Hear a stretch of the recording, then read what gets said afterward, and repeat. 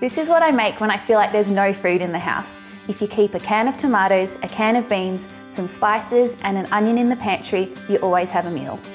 Finely dice your onions and have a cry if you need to. If you have some garlic as well, chop it up finely or crush it.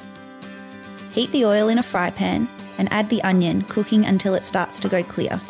Then add the garlic, ground coriander, cumin, chili powder and paprika.